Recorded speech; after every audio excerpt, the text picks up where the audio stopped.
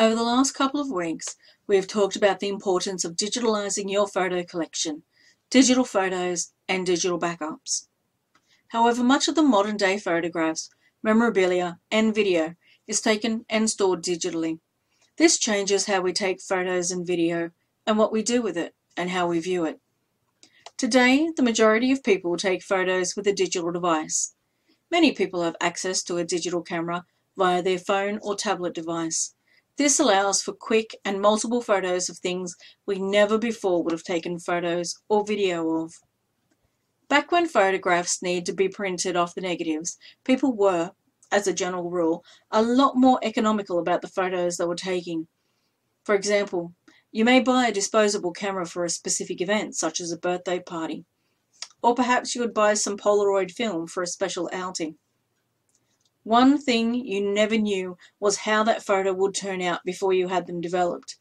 There are many blurry photos that are being developed, or photos with the tips of people's heads cut off.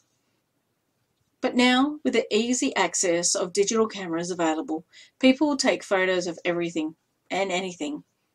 Even if you have a specific digital camera, the number of photographs you can take is limited only by the amount of storage you have in your camera. Along with digital cameras, many phones also have the ability to capture video and sound. Video can capture things that a photo never will. It will capture emotions, voices, multiple people, backgrounds, and so much more. Another thing that our technology will capture is voice. It is said that the sound of one's voice is among the first things that we forget. Having a sound recording of our loved ones will bring back deep emotion and memories. So now that we can capture a lot more with our digital technology, what do we do with it? With more traditional photos, we would have a physical copy to either stash away or put into albums that we can go through at our leisure, share and save for posterity. But with something digital, how do we do that? For some people, it is similar to the debate of e-book versus physical book.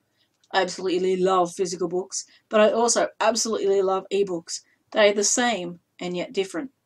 One you can hold in your hands, but take up a lot of physical space, while the other you can keep hundreds on an iPad, and yet they may feel more unsubstantial to some.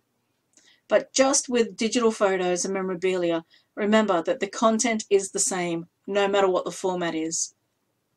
A photo of your smiling grandma is the same photo, captures the same emotions, love and memories, whether it is a physical photo or a digital photo.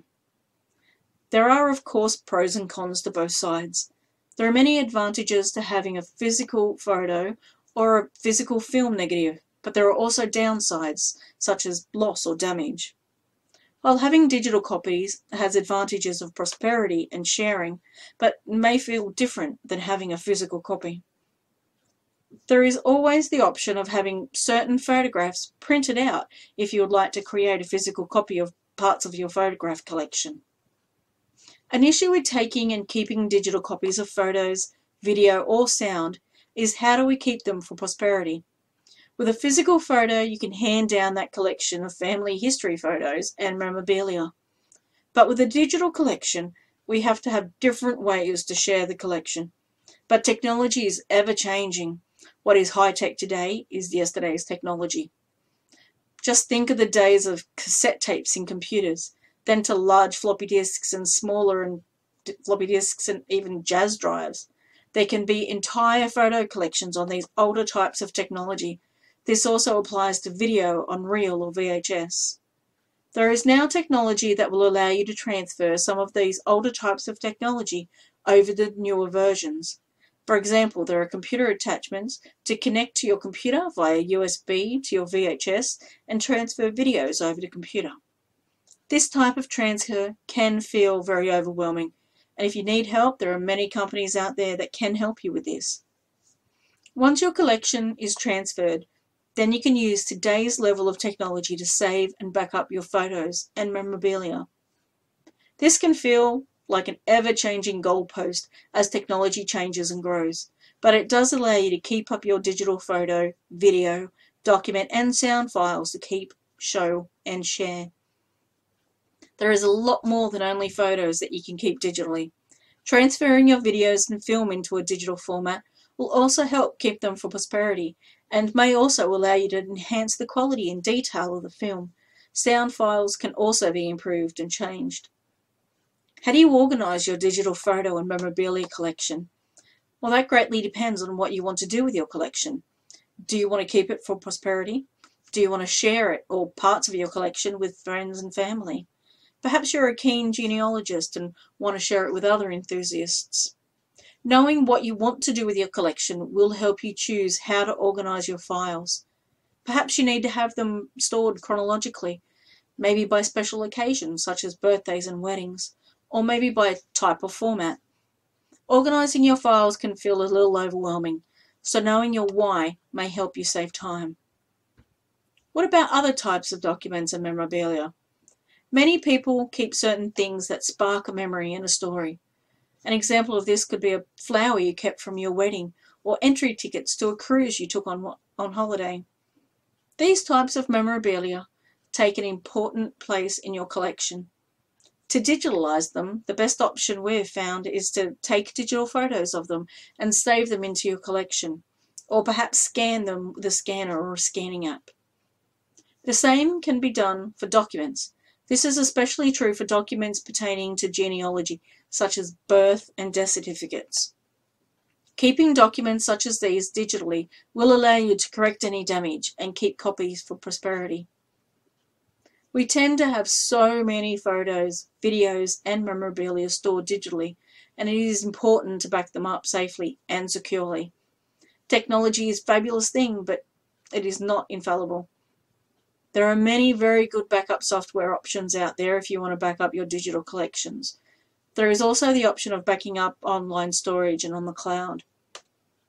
There are many different options, and it is best to choose the one most suited to you and your collection, but it is a very good idea to back up in some fashion. So what do you do with such a collection once you have your photos and memorabilia digitally stored? Creating a type of slideshow of photos is an excellent way to view your digital photos. You can have such a slideshow running on your computer or even in the background at a special event such as a birthday. Some programs will allow you to easily create such a slideshow. Google Photos can help you do this as well. It is easy to share digital photo collections for family and friends, and it can help create a beautiful recollection of memories and stories. Digitally, you can also have videos created that will incorporate photos, video, and sound clips. These videos can be shown at special occasions or funerals. These types of videos can also have an artistic aspect added to create something special and unique. Memories and life celebrations can assist you in creating such videos, so please reach out if you would like any help with this. It is also a great idea to have digital photos artistically altered as a special memento piece. This piece can be shared digitally or even printed out if you would like a physical copy or a unique piece to display. Of course, you can print any part of your digital collection of photos once they are organised, and it makes it a lot more specific and specialised instead of having a whole bunch of random photos. This is also a fabulous aspect of having your collection in digital format. You can create different sections to create different collections. For some people, having photos, videos, sound, documents and memorabilia collections digitalized means that you can access, store and browse through these collections easier. It can mean that you view your photos and memorabilia a lot more. For others, having your photos in digital collections can feel a little unsubstantial. However, this can lead to the best of both worlds in the fact that you can have collections stored electronically and you can print your physical format only of those you specifically want. For example, if you print only 3 photos of your wedding day and yet have 300 photos digitally stored, then you can browse them at any time and still have those very special photos for display. Technology continuously changes, but if you have your collections digitalized, it is easier to change them to different technological formats to view, share, and save. You can store and back up your collections and still create physical or special copies if you see fit.